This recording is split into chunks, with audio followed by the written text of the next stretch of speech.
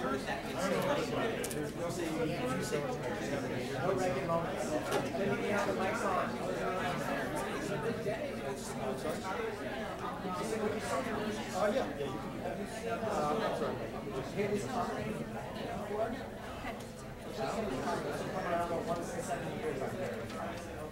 yeah, no, this one, so it's actually pointing at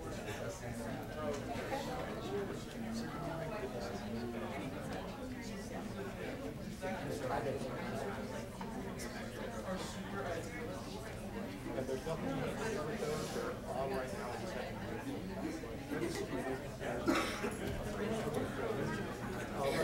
Let's just leave it right now. I will.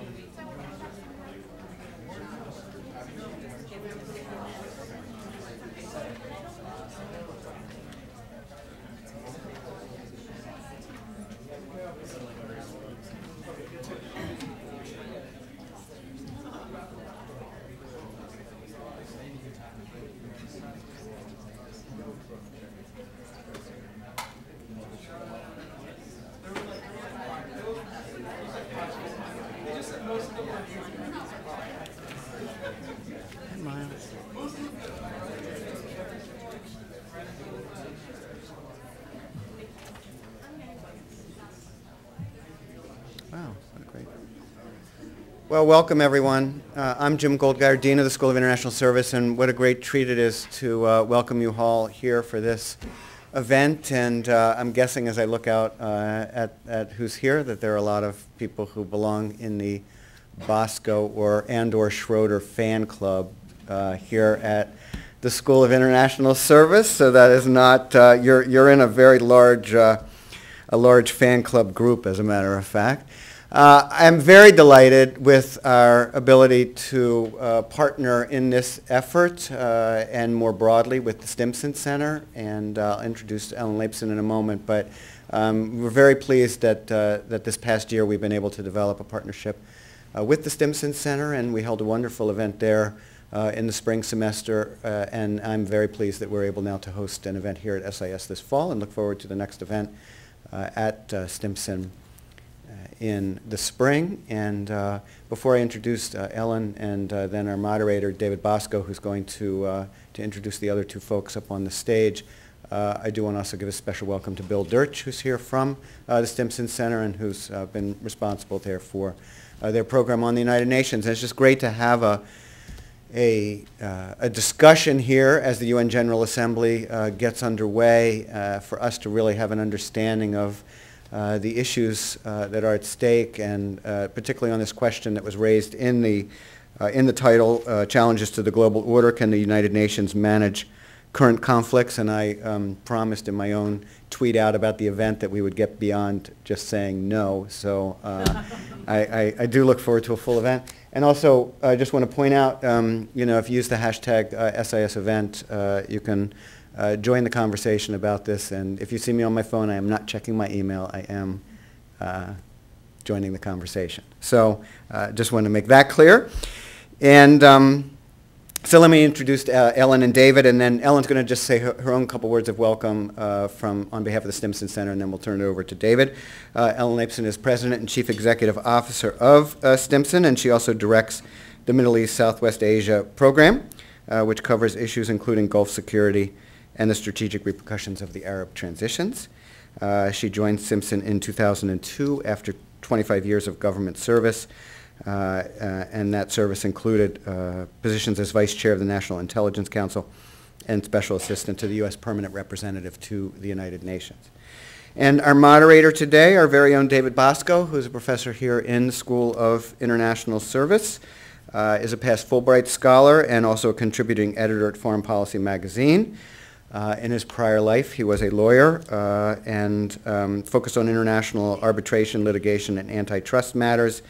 He also served as political analyst and journalist in Bosnia and Herzegovina and as a deputy director of a joint UN-NATO project on repatriating refugees in Sarajevo. And he's written two important books that are relevant to this. One, Five to Rule Them All, which is a book on the United Nations Security Council, and then his most recent book, Rough Justice, on the International Criminal Court. So with that, I'll turn it over to Ellen for a few words and then to David. Thank you.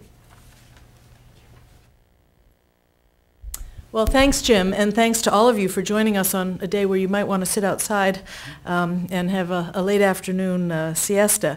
But we're really delighted to be the co-hosts of this series of occasional conversations on issues in international security. It's truly my belief that think tanks and universities have a complementary role to play. And having this partnership allows us to reach a student audience like yourselves, as well as a downtown audience of people who are perhaps more directly involved in public policy analysis and even public policy making. I really do think that we're all in the game of generating ideas, knowledge, information for use by governments, not just the U.S. government, but other players in the international system, and that we can work together to give, different disciplines, different perspectives, and somehow together add to the collective wisdom. Think tanks obviously are also a place for students to come and be interns. We sometimes, I think, pride ourselves on being able to give people a first professional opportunity as you move from your academic life to a active work life, and so I hope you'll think of that when you learn more about the Stimson Center. So Stimson, as Jim said, has long been a center of excellence on these issues, on issues of the UN, global governance, and how they hook up to problems of international security. Bill Dirch and Alison Giffen both have different analytic and research interests right now, but together we cover a pretty wide swath from genocide prevention, civilian protection, reforming institutions, and most recently we've launched a collaboration with the Hague Institute looking at global governance, security and justice. How does security and justice come together in the international system, or are there gaps, and are there creative ways to think about them? So I'm really very, very happy to be here for the second in this year's series, and we look forward to more productive collaboration together. Thank you. Thank you very much to Dean Goldgeier and to Ellen Laipson, and it's very exciting to be part of this collaboration between SIS and the Stimson Center. I'm going to make a brief plug for those students who are interested in UN affairs and UN peacekeeping in particular, might want to research that further. You really can't do better than a book that has been produced by the Stimson Center's own Bill Dirch on the evolution of UN peacekeeping. For me, I was telling him before the event, when I was an undergraduate researching these issues, it was really the core text that I relied on. So I would highly recommend that to anyone interested in these issues. This event couldn't be better timed in terms of what's happening up at the UN. Just as I was coming down here from my office, I got an email saying that the 69th session of the UN General Assembly has officially opened, so we're only about an hour behind. And that means a couple things. It means that traffic up on the east side in New York is probably more snarled than usual.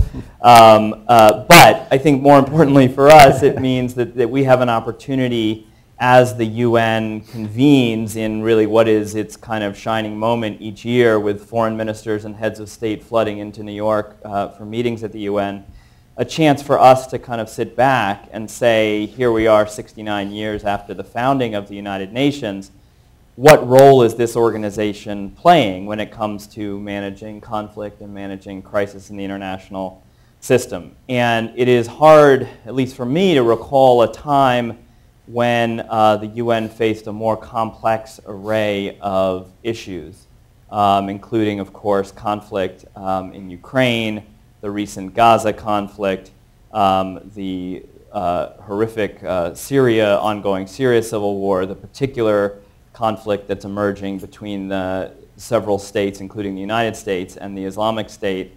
And then on the public health front, issues like the Ebola crisis and how the international community will respond. So it's an amazingly complex and serious agenda that the United Nations faces. And all of those issues will be discussed, whether formally or informally, by the heads of state and foreign ministers. But at the same time, I think we can ask, how influential is this body really in the resolution of these issues? Is it more of a talk shop, or is it a place where progress is actually being made on the management of conflict and crisis? And I think we have two panelists today who are really well positioned to help us analyze that question, but from very different perspectives. And I just wanted to introduce them to you now. Professor Michael Schroeder is a professorial lecturer and director of the Global Governance, Politics, and Security program, otherwise known as GGPS here in SIS. And he's focused his research on the UN system broadly, global governance, international cooperation. He's working on a book right now on how effective the heads of international organizations are. So the UN Secretary General, the head of the World Bank, can these individuals be influential players? His work and research has been published in places including Global Governance, Christian Science Monitor, U.S. News and World Report.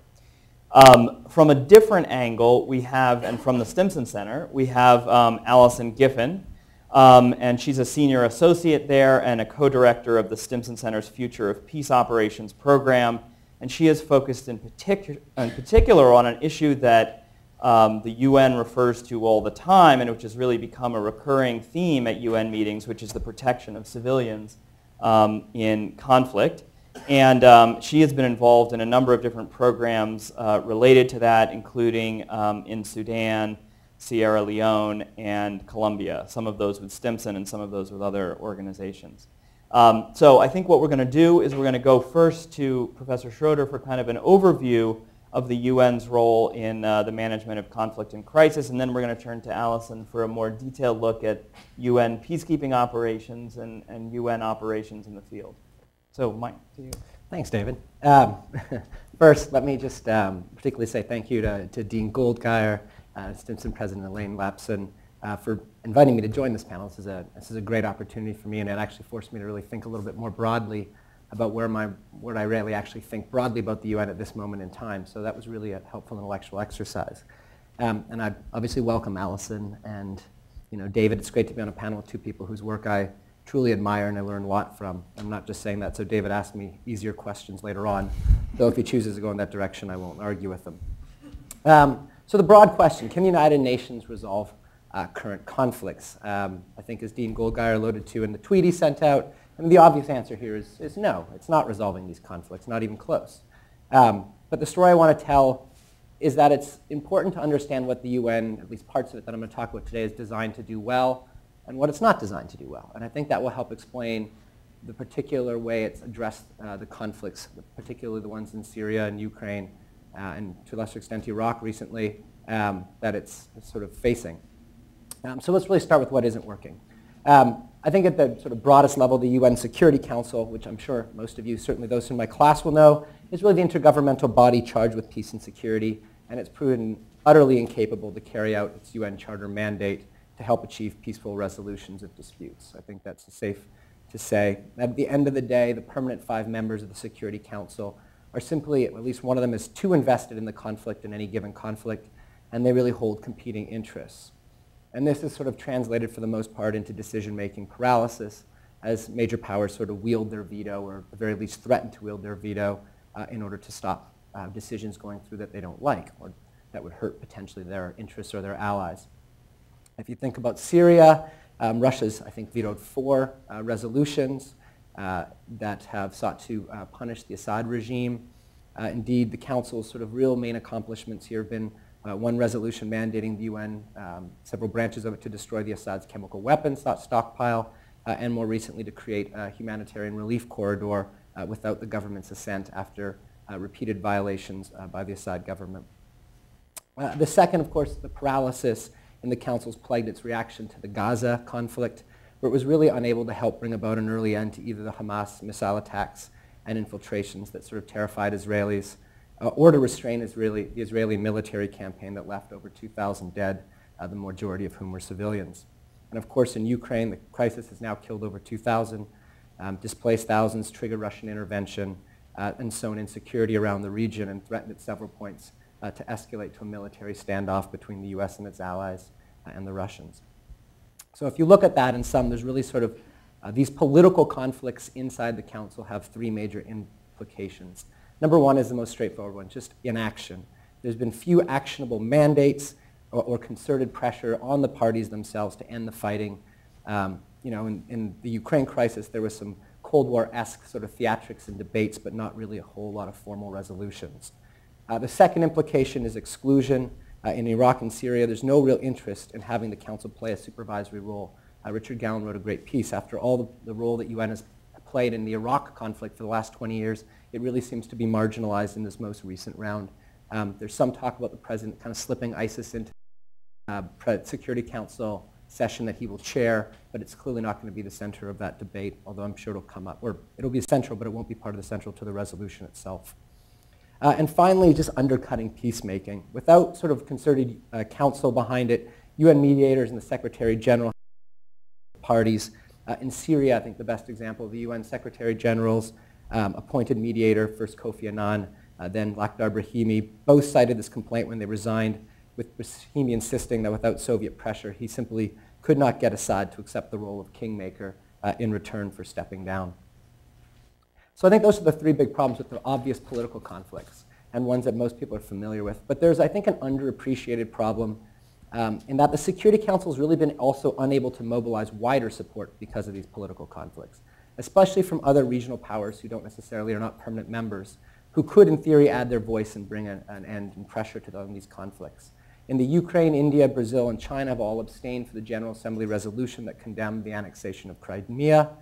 And moreover, in the more recent BRIC summit, the members essentially did not necessarily talk a whole lot about the Crimea crisis. They refused to criticize Russia for that annexation or to expel Russia. And in fact, quite the contrary, the BRIC summit itself seemed to be an opportunity for these members to publicly counter Western efforts to diplomatically isolate Russia and to send a message that they would stick. One area that they would be comfortable cooperating is preventing isolation from the West of any one of them.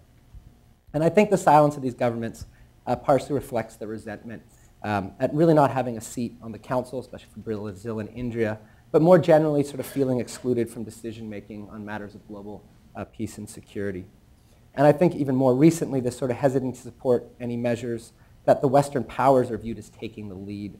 As partially a reaction to the belief that Western-led forces, especially in Libya and also the 2003 Iraq War, where resentment lingers, highlight to them the excesses and hypocrisy of the sort of liberal institutional order that Western governments champion and often use to condemn other countries.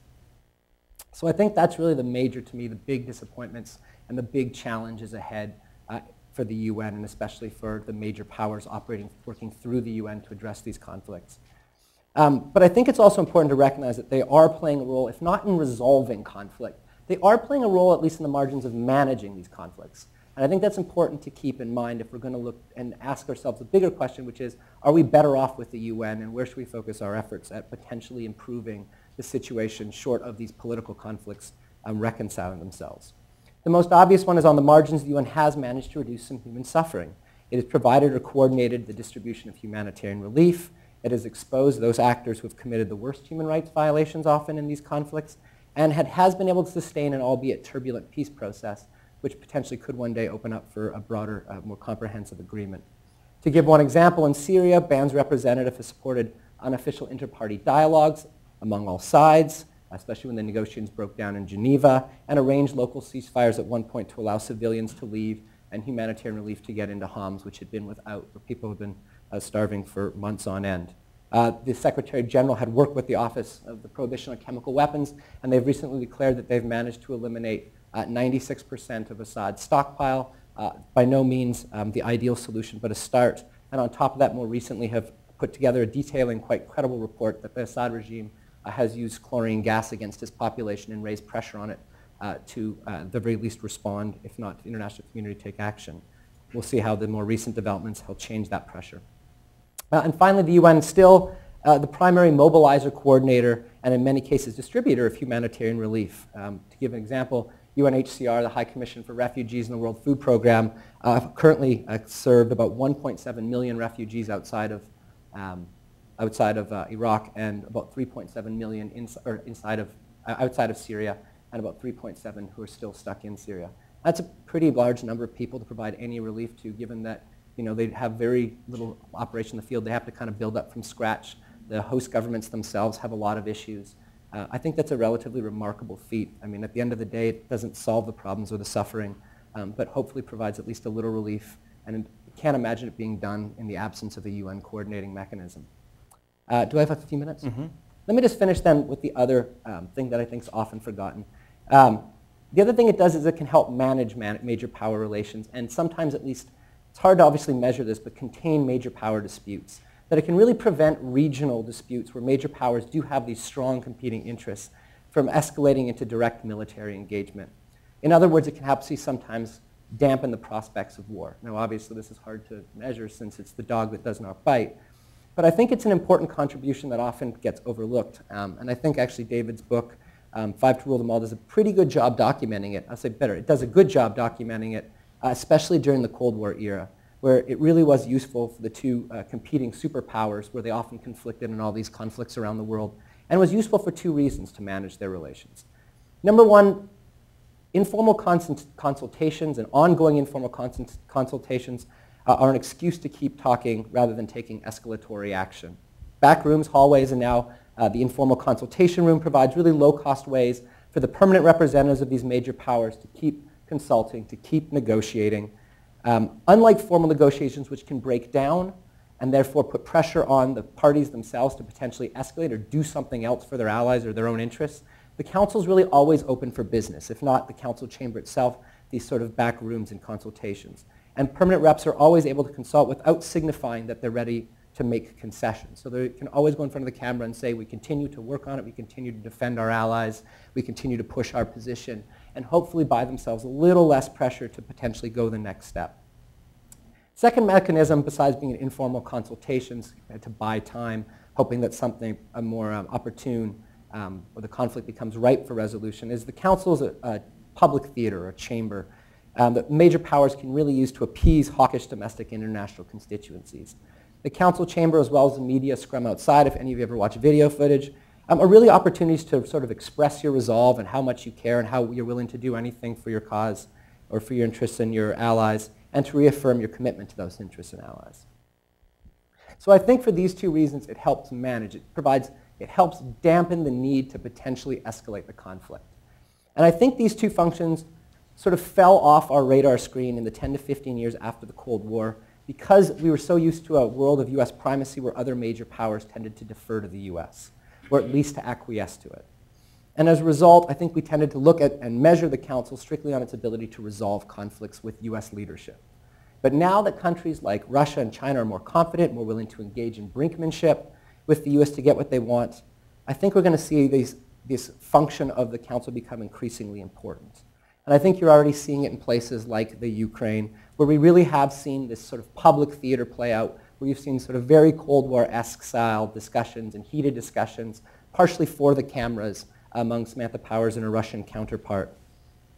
And you're both still also, my guess is, and the history books will show this, but this is just a guess at this point in time, that you're going to be hearing about a lot of consultations. We hear about the two sides continue to consult, and hopefully this buys them a little bit more time instead of potentially moving to a tit-for-tat of escalatory measures, which potentially could trigger something in Estonia or one of these other areas with Russian minorities, which is, or move beyond this sort of eastern Ukraine area.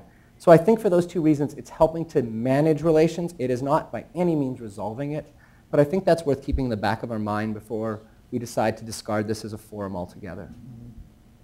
Thank you very much, Mike, for that great overview of kind of the geopolitics, the current geopolitics and the role of the UN. I think it's easy to forget that when we talk about the United Nations, we are actually talking about an organization that has more troops deployed abroad than, I think, than almost any country, maybe with the exception of the United States. And we have more than 100,000 UN peacekeepers out on missions in a variety of different places around the world. And I think, Alison, maybe if you could give us a little bit of a sense of kind of what they're doing, how effective they're being, what are the impact of these UN operations? Thanks very much, David, and thanks to our host for having me here. Mike talked a little bit about sort of the strategic top-down approach. I want to talk about the bottom-up approach, which is when you can actually get in there on the ground, what you can do. And so I'm going to start to answer this question about whether the UN can manage conflict by talking a little bit about South Sudan, where I came back from just a few weeks ago. As many of you know, in December 2013, there was this broad political conflict that broke out, and it quickly spread across the country in just a few days. And it took on some ethnic tones to it, but it was very much characterized by widespread and systematic violence against civilians. So we started to see atrocities very quickly. As a result, we now have 100,000 people who are harboring inside UN bases, UN peacekeeping operation bases in South Sudan seeking shelter. We have 1 million people who have been displaced by violence, and we have 4 million people who are in need of some form of humanitarian assistance. Given that that has all taken place over the last 8 months is pretty incredible, and the 100,000 people sheltering on UN bases, in other words, they've sort of become wards of the UN, is unprecedented. While I was there, I spent 2 days just speaking to people inside of these protection sites, inside the bases in Juba, the capital of South Sudan. And one woman asked me, or said to me, initially we hoped that this war would only last 2 days or 1 week, but now it's taken almost half a year. So what is the plan for UNMISS? Is it ready to protect us? When are we going to be outside? Will they protect us for the next 10 years? 100,000 people inside UNMISS bases for the next 10 years. Can you imagine the logistical resources, humanitarian assistance that would be needed to both protect them and sustain them?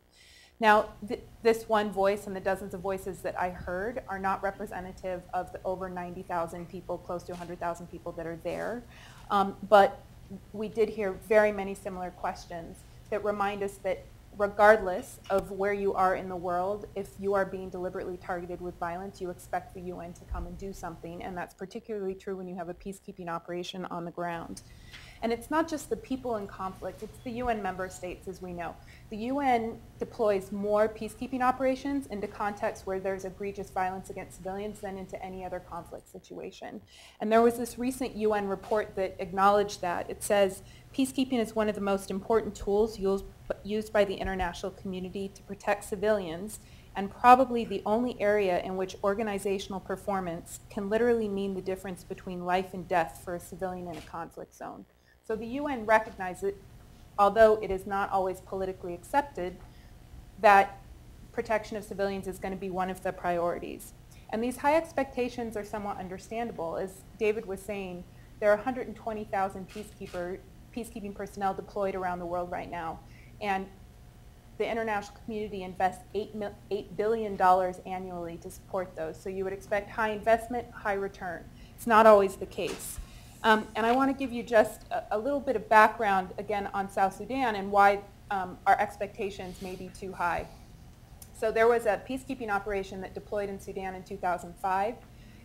When South Sudan became its own country, the peacekeeping operation that was there was rehatted into what is called UNMISS, as I mentioned before. It was then there from independence until 2013. And it still is there now, but under a different mandate. All of the characteristics that you see before mass atrocities occur were present in South Sudan. So you had armed conflict and other forms of instability, a record of serious violations of human rights and humanitarian law, economic deprivation and related disparities, weaknesses in state structures, motives or incentives to commit atrocity crimes, the absence of mitigating factors, and the presence of actors with the capacity to engage in such crimes. That is a long list of indicators that we look for when atrocities are going to occur. All of them existed in South Sudan. And then on top of that, what you need is sort of triggers for violence. And 6 months before this conflict broke out, the president of South Sudan dismissed half of its cabinet, including his vice president, who was his political rival during the previous civil war. There had been a lot of violence that occurred between the president and the vice president during South Sudan civil war. So all of these indicators were here, and it begs the question, can the UN actually prevent or even just mitigate, let alone manage the violence? And I suggest that part of the problem is that we're asking peacekeeping operations to do too much at the same time.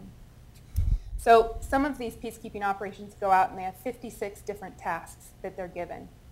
And just to give you an example of how diverse these tasks are, often they're expected to help to set up and run free and fair elections. they're expected to extend state authority, which means in a lot of these contexts you have very sort of centralized states that have parts of their country that are very marginalized and fragile. So the idea is, how do you get some of these government leaders back out there? They're involved in the political processes and negotiations, transitions from conflict to peace. They're involved in rule of law and establishing that, security sector reform, disarmament, demobilization, and reintegration, human rights, etc. In addition to that, they're supposed to do the protection of civilians. All of these different activities that they're expected to do from the time they deploy dilutes resources. To give you an example, in South Sudan, they had both the protection of civilians and all of these state-building extension of state authority plus recovery and development objectives from the time that they started their mandate after independence. It is extremely expensive to have troops across a large geographic area to extend state authority, and at the same time be able to put your troops in places that are most vulnerable to violence. There aren't very many roads. It means you have to fly in all your water, all your food, to all of these troops that are spread out across your 10 states in South Sudan. That's extremely expensive. It also slows down deployment because you got to do all the planning to get them out into all of these areas. It makes a peacekeeping operation inflexible in a dynamic situation. If you're this spread out, doing this many things, all at the same time, especially when peace hasn't been consolidated very much and there's still a lot of crisis going on the ground, when crisis flares, the peacekeeping operation has trouble shifting its resources and its mandate. They're very slow operations. It's like turning the Titanic. And it also creates tensions and trade-offs within the peacekeeping operation and with its leadership. So on the one hand, the peacekeeping operation has to maintain the consent of the parties to the conflict or the state to stay there on the ground. But more importantly, it's also got to sort of keep good relations with the state to keep them moving on security sector reform and DDR and all these things that the state doesn't really want to do. At the same time, it's supposed to be protecting civilians regardless of who's perpetrating the atrocities or the crimes. And often we know that it's the state perpetrating the crimes. So it's got to try and get between the perpetrator and the vulnerable population, either by force or through political negotiation, or it's out there trying to at least report on it and get the information out, which doesn't make anybody happy. So there's this tension that the peacekeeping operation constantly has to balance. What we see then is this result of a very sort of, what we're seeing now is this, the result of all this is a very top-down approach, where a lot of the resources are working at the state level, at the national level, and there's not very much going bottom up. I would suggest that what we need is a more sequenced or phased type of a peacekeeping operation. And it's not a question of whether the peacekeeping operation necessarily does things, but it's a question of when. So for example, if we could get smaller forces on the ground initially during a protection crisis that could move faster, that are more willing to use force, and sometimes that's better than trying to get an entire multi-dimensional peacekeeping operation down. And it's sort of what we're seeing now. In the Central African Republic and Mali, the African Union sends in the troops first because they can move faster, and then the UN peacekeeping operation deploys, or you get a unilateral deployment from the French, for example. The second thing you need is you need the right civilian capacity. So we always hear human rights and humanitarian NGOs beating the drum for more troops on the ground to protect civilians. But what's missing from this is the need for all of the other components that do the human rights monitoring, that are the protection of civilians advisors for the leadership, the people that do early warning and conflict prevention, mediation, and reconciliation. These are the folks that actually get out there at the local level and do bottom-up conflict prevention and reconciliation. If you look at a situation like the Central African Republic, where you have communities that have committed atrocities against each other, we're going to need really widespread reconciliation to try and break the cycle of violence there. Otherwise, it's going to continue because the need for revenge is very strong, and there aren't very many institutions to hold people accountable. Impunity is quite widespread. And then the last thing we need is to set up the right mechanisms in these early stages. So for example, peacekeeping operations need what we all assume they have, which is some sort of system to gather intelligence, analyze that intelligence, tell the peacekeeping operation where the threats are coming from, who's perpetrating those threats, who the vulnerable populations are. Another thing that we think is really important is what the populations feel about the various protection actors, what they feel about the peacekeeping operations themselves, because that's going to determine whether the populations are going to actually work with the peacekeepers for protection or not. So those things all need to happen in the very early stages, and there are some state building, capacity building, and other things that we maybe could ask peacekeeping operations to do farther down the line. And then the last thing we need to look at, I think, is comparative advantages. So again, it's not whether, but it's who are we going to ask to do all of these activities. And what we find in peacekeeping operations, there are often very short honeymoon periods between a peacekeeping operation and the host state government or the parties to a conflict. So, for example, when there's a crisis like in Mali, where we saw the big coup, all of a sudden the government wants a peacekeeping operation to come in and sort of help them out.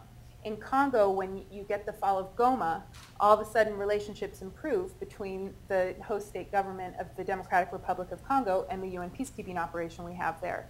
But those phases can be quite short, and when they are, it means that a peacekeeping operation has relatively little leverage to have influence over the government than, say, a donor nation or a regional neighbor. So I think that there needs to be more thinking about whether it's a peacekeeping operation, a UN agency, a bilateral donor, a neighbor, did I already say the World Bank, who's doing these different activities on the ground to try and figure this out. I don't want to fully condemn the UN and UNMISS for what happened in South Sudan. A lot of things are beyond what a peacekeeping operation can prevent. I do think that there were many steps it could have taken, which we can talk about in Q&A if you'd like. However, they should be recognize that they did let these 100,000 people in and that they are providing protection for them. And in the Central African Republic, where yesterday the African peacekeeping force was rehatted under a UN hat, so we now have a peacekeeping operation there called MINUSCA. It's recognized that the African troops, the European Union troops, the French troops that were on the ground there for the last many months did create some semblance of stability and were able to help protect some populations, although of course it wasn't 100%. So I do think when it comes to protecting and doing some of that conflict, at least prevention and mitigation at the lower levels, there's a lot of potential, but there's a lot that we need to do to really rethink what these peacekeeping operations need to do their job and what we're asking them to do at what point in time. Thank you very much for that.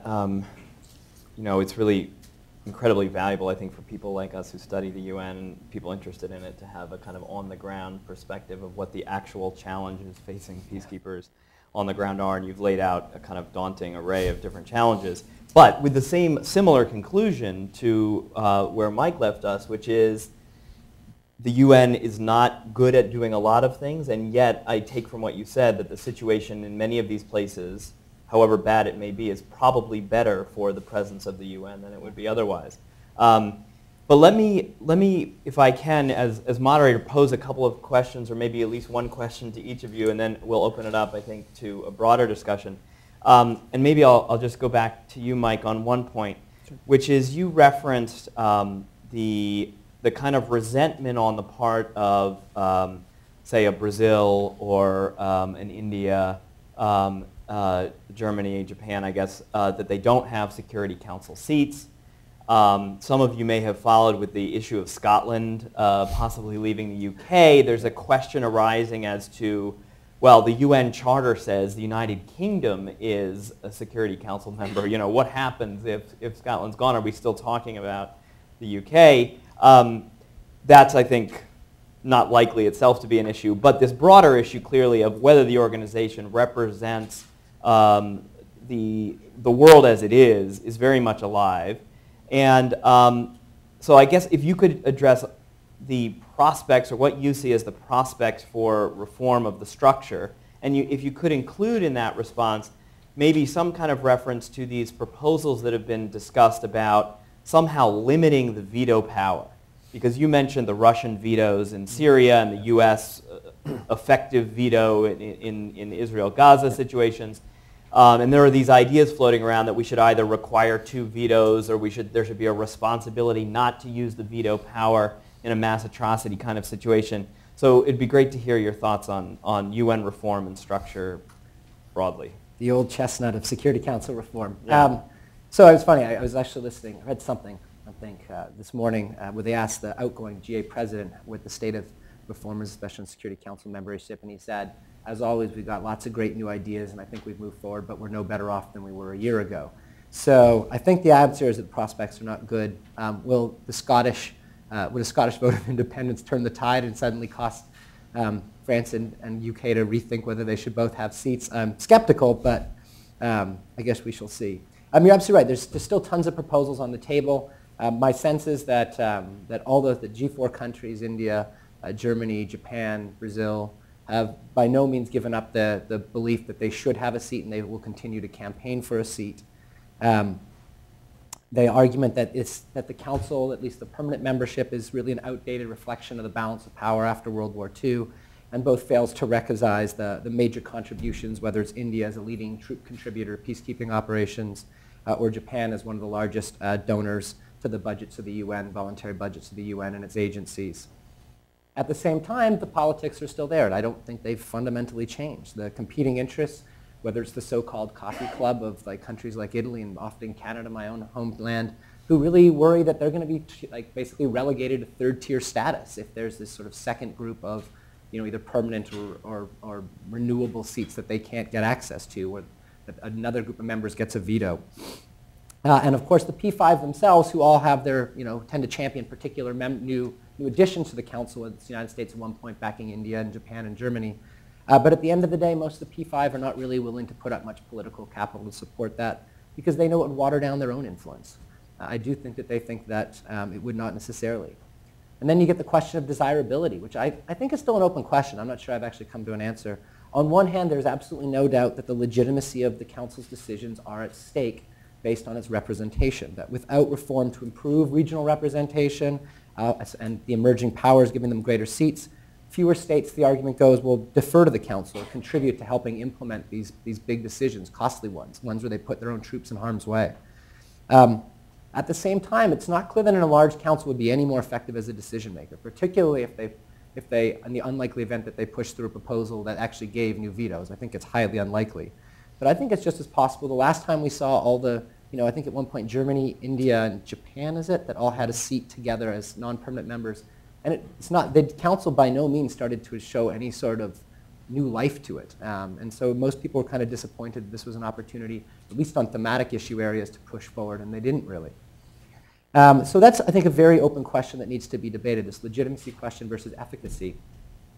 In terms of this voluntary agreement to restrain, this is sort of a proposal that I think the one David's referring to, pushed by Liechtenstein with France. And, France has been, yeah. Yeah, suggesting that really what the P5 could do at the very least in order to show that they are trying to adapt to the world, and particularly the mass atrocities being committed, is that they would voluntarily agree to refrain from casting vetoes or have some sort of shift in the veto structure that when the most serious human rights violations took place. I remember and I think there is some serious consideration of this, at least, the US government says that it's at least considering this proposal.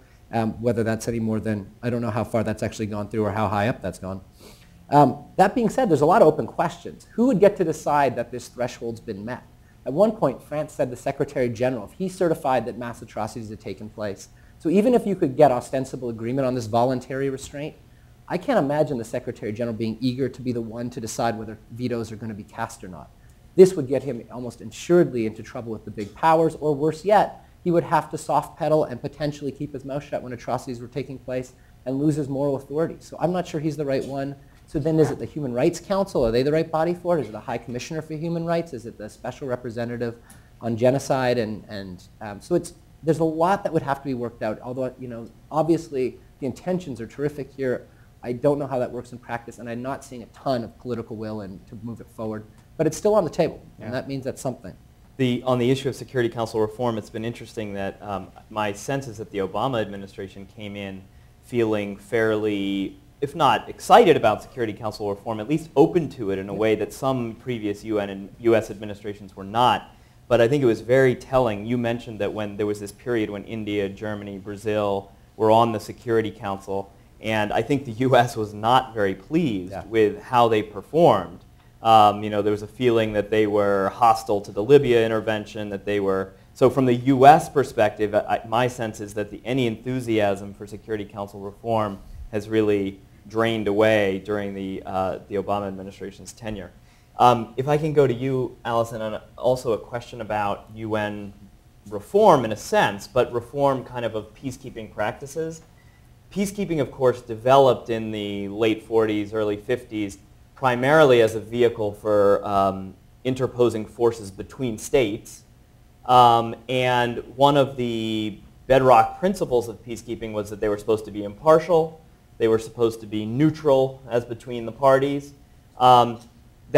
Those principles have been tested quite a bit as the UN has gotten into complex civil conflicts, basically state-building kind of enterprises, and that has led in turn to discussions about whether UN peacekeepers should be able to use force more assertively, and you've already alluded to this, much as maybe a domestic police force would. And it seems to me that one of the more notable attempts, recent innovations in this respect, is the intervention brigade of the UN in the Democratic Republic of Congo. And I know you've been focusing a lot on Sudan and Mali, but I wonder what your thoughts are about the success of this more muscular intervention brigade in Congo, and maybe more broadly where we stand in terms of the thinking on peacekeepers and the use of force. On the intervention brigade, I think, first of all, it's, in my mind, quite important to separate the idea that the intervention brigade is for protection of civilians versus for stabilization, because that's really what the intervention brigade was.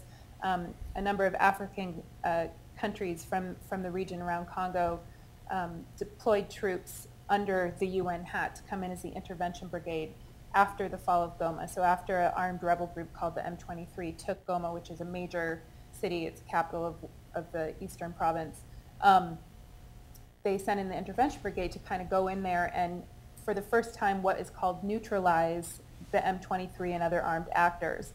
Now, neutralize is a word that that the UN would normally be very allergic to, because it suggests that it's offensive force rather than using sort of a very defensive deterrent posturing as a military force. And they put all sorts of caveats in the mandate to allow for this to happen. And the question was, do they allow the intervention brigade to happen on its own under the African Union, or just as sort of a regional intervention, or is it better to actually put it under the UN hat so that it's easier to manage and there can be more coordination, communication, et cetera? And I think people were also very frustrated by the fact that MONUSCO hadn't been able to prevent the fall of Goma when it's been there for years. And one of the reasons it has kept quite a few troops in the east was exactly to protect what is a very strategic position. So I think that although they have all these caveats in the mandate, that we are actually seeing much more of, at this point, a move towards a more robust use of force. We're seeing it in Mali. So MONUSCO, MINUSMA in Mali, and MINUSCA in CAR all have the term stabilization now in their names rather than a peacekeeping force. There's really no agreement on what stabilization means within the UN, but it seems to indicate that there is going to be more of a use of force. And I think in some ways that can be a good thing, because the UN is now being deployed into areas not just where you have interstate conflict, but where you're facing a lot of other threats, IEDs, et cetera, coming from other types of non-state armed actors, and the UN needs to be ready for that. And I think, if you go to the training academies and whatnot, it's still training on scenarios from 10 years ago instead of looking at now and 10 years ahead, which can be very dangerous for peacekeepers, and I think has implications for whether people are going to continue to deploy going forward. Either they're not going to want to put their folks in that position where they can get harmed, and they're not going to be use force in order to protect themselves from being harmed in those situations. So I do think right now we're in a trend of moving more towards the use of force, but as we've seen since the 1940s, it's been sort of a pendulum where they rock back and forth between more force and then less force. So we'll have to see if this is actually going up, or if it's just a pendulum. And I do want to just also acknowledge that my colleague Bill Dirch is there, and he may disagree with me and knows far more than me. So I'm encouraging him to raise his hand and jump in if he has any comments at any point.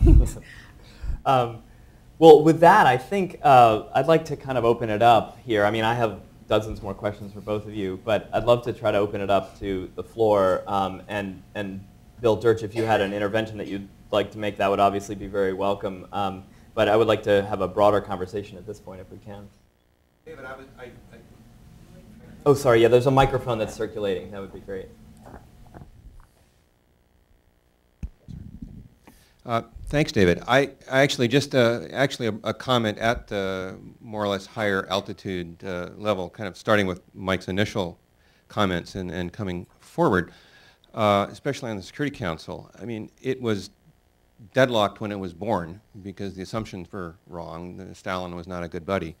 But it unlocked post-Cold War, and for 20 years, even after Putin-Medvedev, or Medvedev-Putin, or whichever order they were working in, came to power, it continued to work and to authorize fairly strong missions, especially in sub-Saharan Africa.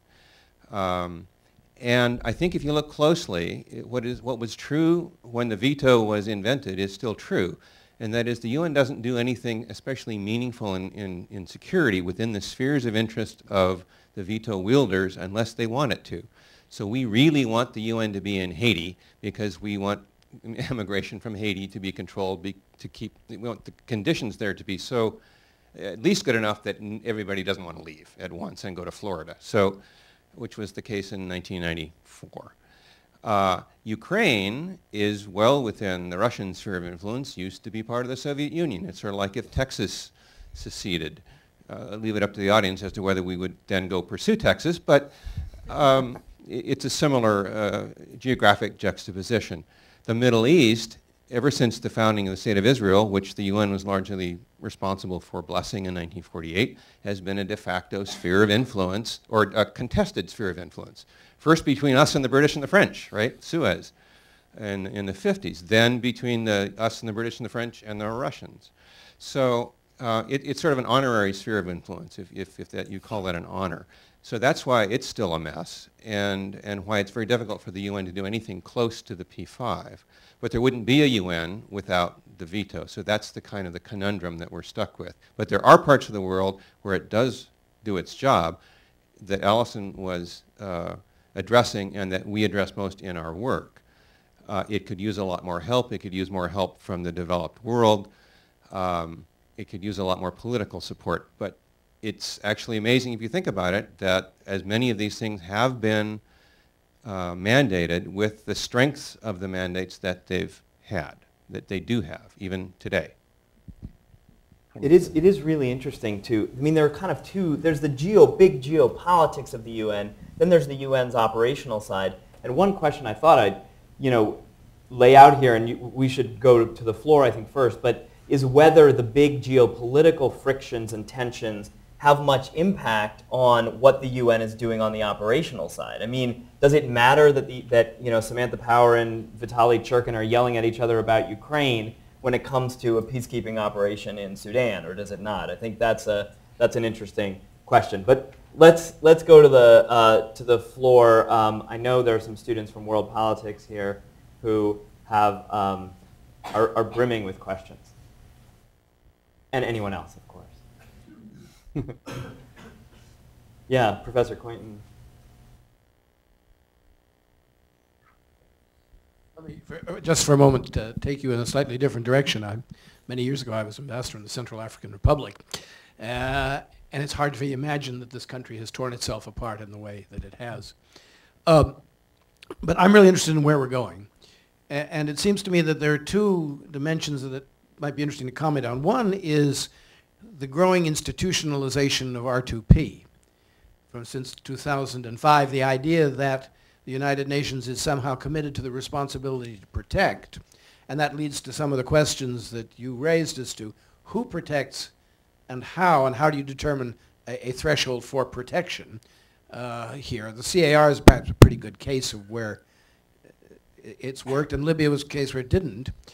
And that leads me to the other side of the equation which keeps coming up in this city, which is that we are more predisposed to think of ourselves as leading ad hoc coalitions of the willing, rather than turning to the Security Council to mobilize a coalition. And Libya was a case in point, of course, where NATO was mobilized in an R2P context, and it remains to be seen what's going to be happening in the Levant, of course. But how do you see this tension between the mobilization capabilities of the United States and the mobilization capabilities of the United Nations against the background of what is an increasing demand that we recognize a responsibility to protect and try to do something about it?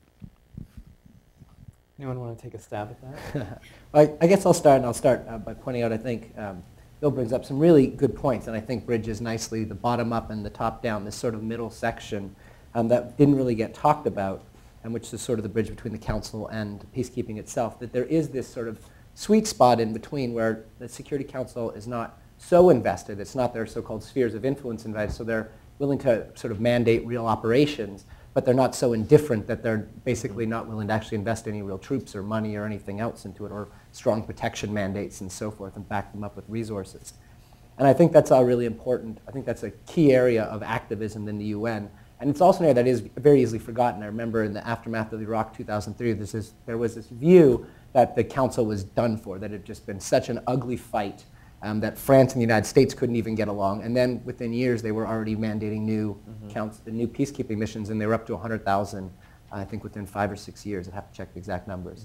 And there was this period of sort of return to this cooperation on this sort of sweet spot area between the two, and a lot more protection mandates in particular for the first time, which I think bridges over to this question of R2P, which is, I don't think all those protection mandates come with a specific reference to R2P. They often just say protection.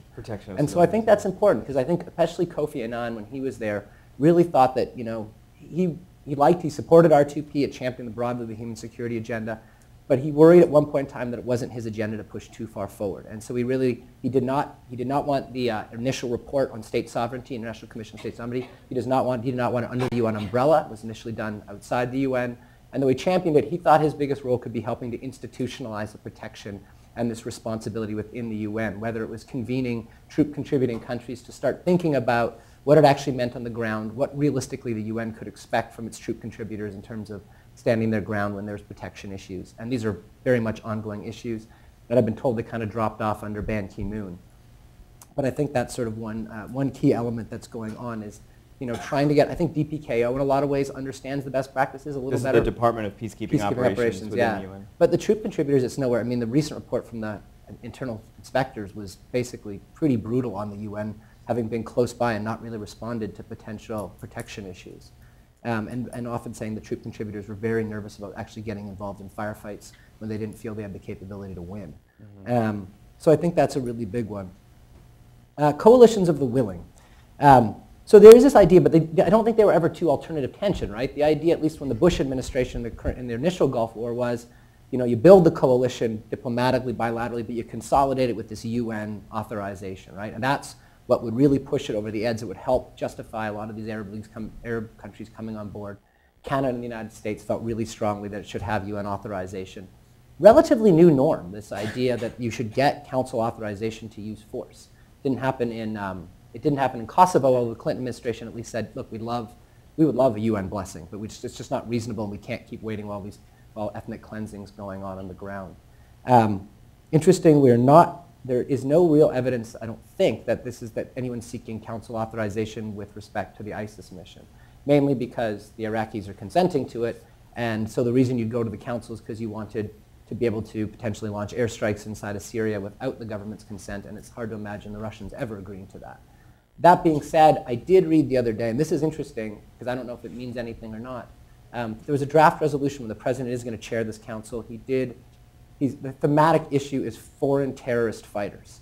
And within it, it's very clear that the president's goal, if this draft resolution is in fact the one that's put forward, that he wants these groups, including by name, they cite ISIS, to be recognized as a threat to international peace and security, for action to be taken under Chapter 7, which is peace enforcement, and for basically all countries to have to take on some obligation.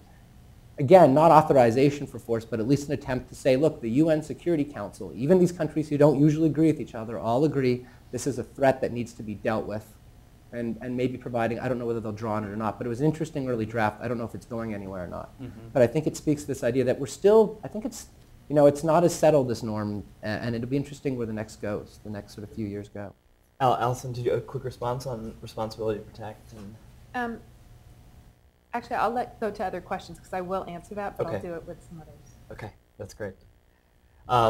Let's go right to the back there, and if you could just wait for the mic to come around, that would be great. And if you don't mind, just introducing yourself briefly.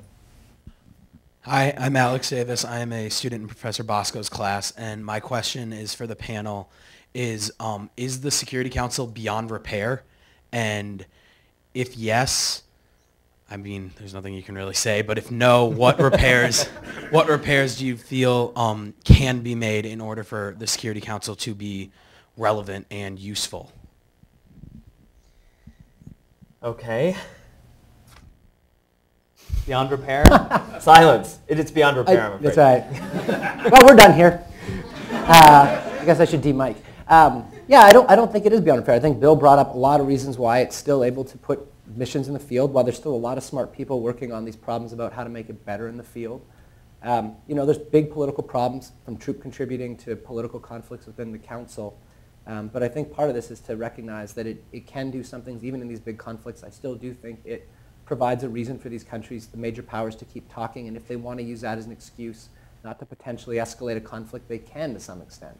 Or at the very end, at least they can sharpen that. And they can keep getting better at peacekeeping, and particularly this protection issue. I really think this is amazing that these 100,000 people are being protected. I mean, this was kind of, I think it's relatively ad hoc the way they've thrown this together, right? The same thing in Seattle, they started showing up people in a lot of ways. And I think they're still relatively successful to date anyway. This is very different than some of the protection failures in the early 90s. You choose to believe that at the very least the UN is going to have a hard time ever claiming that it's not their job to protect anymore. And that's a step. In terms of how the council, I mean, there's always talk about how you improve its working methods.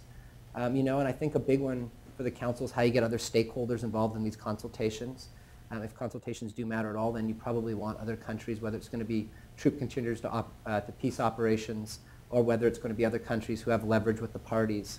And I think figuring out informal ways of making sure they feel they have a stake in it might help this dynamic to sort of expand beyond the major members.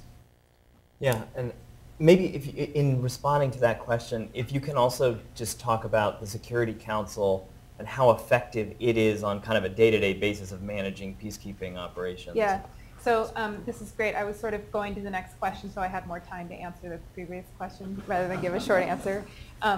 There I am showing my hand again. On a day-to-day basis, I actually think there's a lot of cooperation happening within the UN Security Council that you don't see. There's a lot of political posturing that happens, but there's a lot that is functioning, especially on protection of civilians behind closed doors. And for example, there are meetings that happen between certain members, trios of the Security Council around how to strengthen peacekeeping at the very operational level. So how do you get other troop contributing countries to put forth their troops and assets? Vice President Biden is about to host a summit during the UNGA that is just about this.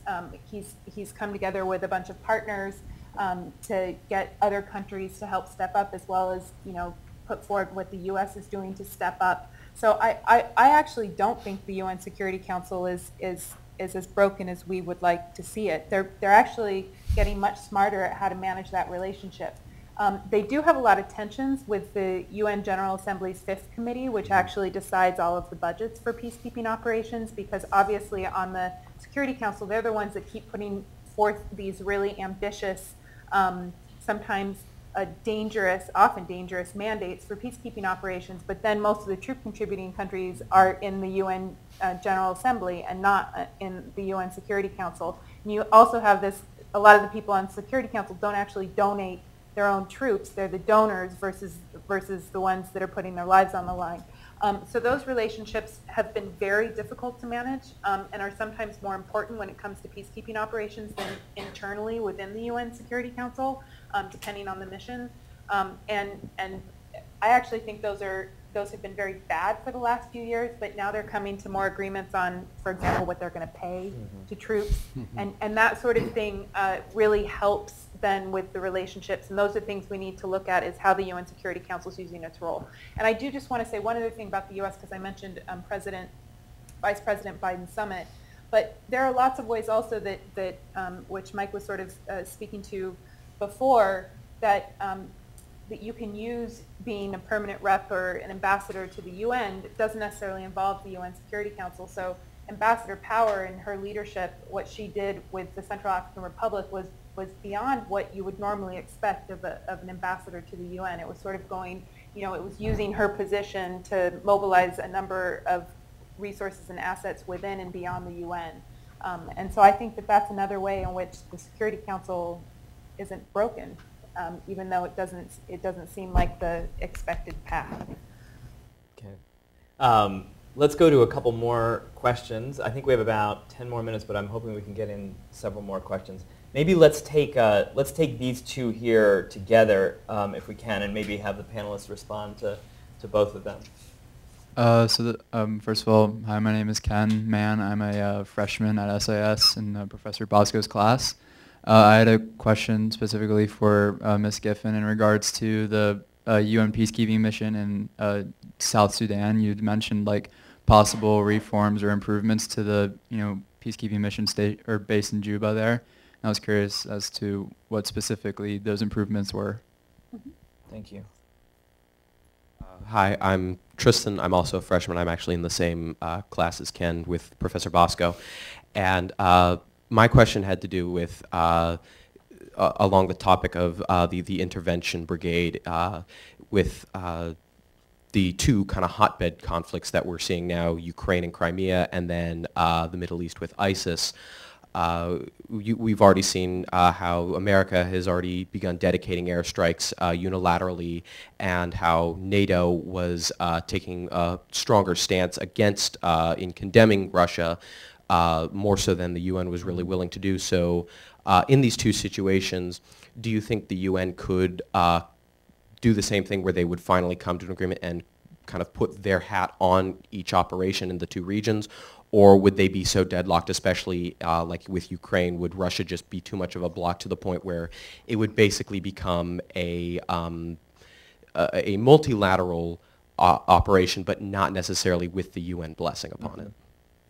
Okay, so I'm going to assign those. The first one to you, maybe on the specifics of the mission in South Sudan, and then maybe have Mike try to respond on that. Alison can do both if she likes. No, we divided the regions up before we sat. Spheres of influence. Spheres of influence. True. So on South Sudan, I think, again, another example of where the UN Security Council is working in some ways.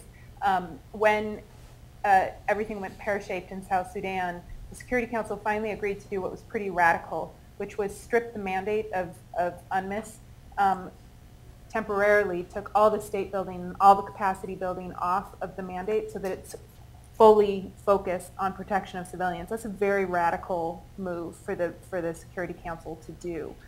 It's a temporary measure, but it helps the peacekeeping operation be more impartial, because the peacekeeping operation was being targeted by all sides. They lost a lot of peacekeepers, both from sort of lower level armed threats, but then they were also being targeted publicly by the heads of the two armed parties. So it helps make them more impartial, but it also helps them try and focus all of their resources. So they just went through a big civilian staffing review to try and figure out how to move all of their resources to that. They're also going through a big thinking of reconfiguration of where they're going to move their troops and assets to try and do protection of civilians. Over the last few months, working with humanitarians, they've tried to improve the conditions inside the camps. If any of you have read, because they were so unexpected to have these 100,000, and a lot of the UN bases in South Sudan were not given nice land by the government of South Sudan in the first place. So there tend to be swamp areas that flood easily. And so people were in these areas, 100,000, not in horrible conditions with water up to their thighs, climbing into trees to try and get out of the water. They're trying to use engineering equipment of UNMISS and others to try and make it more livable within the camp. I don't think we're going to see a lot of the people inside moving out anytime soon. And that's just because the people that I spoke with and others that work very closely, the individual and collective trauma of these people is so large. And then there's also political motivations as to why people don't want to move, and there's security motivations as to why people don't want to move. So I think it's going to be very hard given that, and given the serious lack of resources that continue, that they're going to be able to go out and create protective spaces outside of the UN bases for people to sort of go back and return to their neighborhoods. But I do think they're going to be able to do better protection around the sites, protection so that people can go to the market, can go to hospital, can go get water, can get food outside of the sites and come back. And then after they've done that, maybe they'll be able to create, more security beyond that. But I think that's got to be the first priority. It's a sad priority because the 100,000 is 10% of the population that's been displaced by violence. But it's the most immediate protection need that needs to be addressed. All right, Mike, if you can, the question on Ukraine and ISIS and whether there's any prospect that either of the responses to these could kind of come under the UN umbrella at some point. No, I mean, I think the short answer is probably highly unlikely for the reasons that Bill pointed out. I think at the end of the day, in the Ukraine, I think it's a non-starter. I mean, I don't know what would happen. I guess in theory, you might be able to get some. I can't even imagine like a Bosnia-like situation after where you get peacekeeping forces with half Russians or something like that. I can't imagine what that would even look like. In the ISIS case, again, I just don't think the Russians, number one, there's no way you're going to have a blue helmeted intervention mission. I mean, at the end, the United States is not going to lead a coalition of blue helmets. It doesn't like having to, everything from picking targets from every other operational problems that come with that. And I just don't see how the Russians would ever want to authorize a mission where the United States could bomb inside Syria without Assad's consent, not until something dramatically changed from where we are now. So I just don't see those as likely prospects. Again, what you're more likely to get is some sort of thematic agreement in the Council that foreign terrorist fighters are a problem and potentially naming ISIS in that, and that's, I guess, is as far as it's probably going to go, at least that I can see now. That being said, I've been wrong many a time, so it wouldn't, it certainly could. It's also not the right tool for ISIS. I mean, yeah, right. Simply the UN will not have capabilities for the next 10 to 20 years until they're behind the current threat again to be able to even deal with something like that. So we also have to think of when is the UN appropriate to actually try and get political support behind. And I would say in the case of Libya, which I didn't answer your question, sorry, that there was actually backing by the League of Arab States and the UN to go in and do that. They did ask for consent. The consent was only sort of withdrawn or backed up on after the fact, and that's not just because of the level of use of force, which is what was sort of the public position. There was a lot of disagreement about how the coalition chose or chose not to communicate with South Africa, with Brazil, et cetera. And how they conducted the operation. So I think, again, sometimes there's a lot going on behind the scenes that isn't about what they're actually saying publicly. That is what's causing why they're upset about R2P. It's not always R2P. Let's try to get two more questions if we can together, just as we did. And maybe I'll go here for one, if I could, and then to the gentleman in the gray T-shirt. Hi, I'm Lisa Jacobson. I'm with Search for Common Ground. I just had a question because recently the UN passed a resolution reaffirming their kind of commitment to building peace and preventing atrocities. Kind of for both of you, where do we see this going? Is this going both bottom up and top down approach? Is this a question about accountability primarily, or? It's just, so the resolution that recently they kind of were just, they kind of recognized that they had problems. They weren't really accountability, I would say. Yeah. Okay. Great. And then if we could get the mic back to. Oh, thank you. Hi. Hi. My name is XY, and I have a question here about whenever a state kind of an actor in the world kind of does something that violates what the UN would believe is a human right. It condemns it. Whenever the UN condemns an action, what does that mean? What does that entail? How much power does it have when it comes to something like that? Okay. Great. Okay, so maybe to Lisa's question about is there accountability for failures of R2P, accountability for situations in which the UN has not performed adequately? I mean, obviously we had the situations in Srebrenica in the 90s and in Rwanda. How have we made progress in terms of accountability of the UN? Okay. Well, in Srebrenica, you probably saw that there were recently peacekeepers that were held accountable in a domestic court. A Dutch court. A Dutch court for not acting. But beyond that, there isn't really what you would call accountability for peacekeepers when they fail. There are some professional ramifications, but it's very hard to find examples where people even at the top, the leadership of missions that have been there when something has failed, have had, horrible things happen to them because they were at the top of the leadership when a crisis happened like that. So I don't think accountability, but I think also you're talking about the resolution on the responsibility to protect in Pillar 2 in peace building. And there I actually think we're seeing progress, because a lot of people frame responsibility to protect as the third pillar, which is the first pillar is that governments have the responsibility to protect their own citizens. If they aren't able to protect their own citizens, then you go to Pillar 2, in which case the international community has a responsibility to provide support to the host state government. And if that doesn't help and the government doesn't have either the will or the capacity, then you can get outside intervention, and you can do that without the consent of the host state government. But there's been a lot of work to try and show that there's a lot of steps that you can take before you get to the point where you're at a Libya, where you've got to go in against the consent of the sovereign. And in there, I think they're making a lot of progress. The Secretary General put forth a lot of different issues of ways in which the international community can be supporting peace building so that it doesn't get to the point of a Pillar 3. And so if we're getting beyond accountability and we're looking in a positive direction, I think the concept of R2P is continuing to evolve in a very positive direction, and there are people putting tools to operationalize it on the ground. And then Mike, if and this may be the last word, but to XY's question on kind of what's the value of a UN condemnation? I mean, the Security Council will pass resolutions, the General Assembly will condemn various things, the UN Human Rights Council is very active now. What does it all matter in the end if it's just words? Good question, $1 million question. Yeah, I mean, I think the Human Rights Council, we're still trying to figure out exactly what it means when they condemn them. There's certainly some evidence, and not from people you're talking about, from scholars, that condemnation from the Council, Human Rights Commission, and its predecessor could potentially hurt various other international organizations might use it when they're trying to decide. There's some evidence to show that I think it's the World Bank loans and your ability to how the conditions attached to them can depend on these sorts of things. But it's sort of a correlation, so we don't really have strong evidence, and they can't cite a case offhand. Can I just make one comment on that?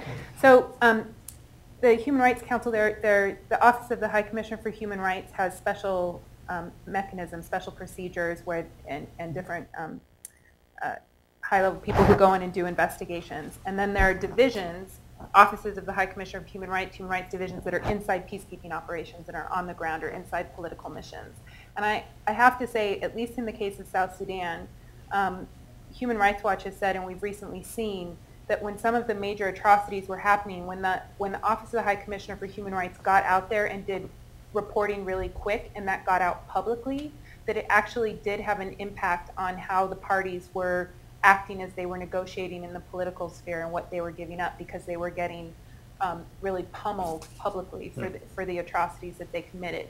And so that's sort of at the low level, but those reports go up through the Office of the High Commissioner for Human Rights, and then they get shared with the Human Rights Council. So it's not just at the very strategic level that these mechanisms, I think, can actually have a real impact on the ground.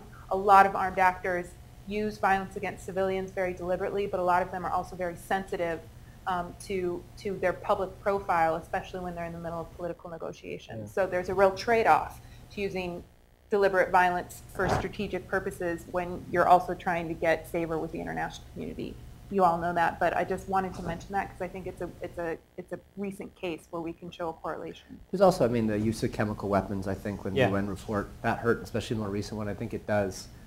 At the end of the day, I'm not sure if it changes the strategic situation, but I think I think that made it very hard for the Russians to block an OPCW attempt to, at least not try to put forward some action. They felt pressure. And I think we should assume that different actors have different susceptibility to public pressure, and that some would be maybe quite susceptible and others it's not going to matter how many resolutions you pass about the Lord's Resistance Army. That may not make a difference, but others may be significantly more susceptible. And the UN's always, at least ostensibly on paper, tried to build up and say, look, part of it's not just condemnatory and criticism.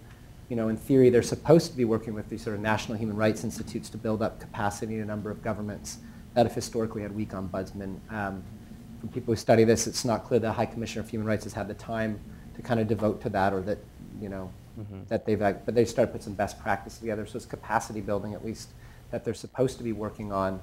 I'm not sure with this rights up front, if that's helped or not, but I get the sense that there's some sort of skepticism.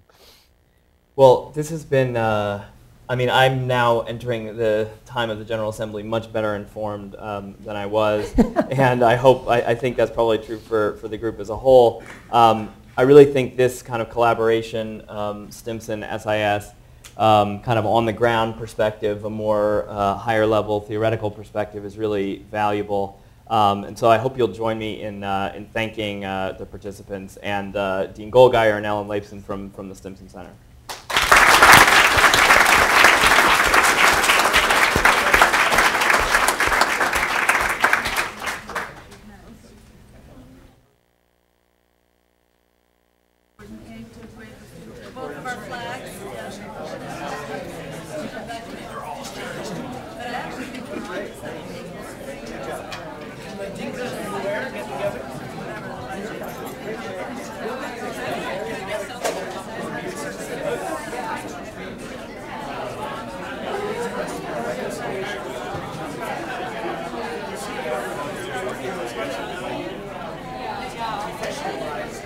Oh, they want you to actually take selfies?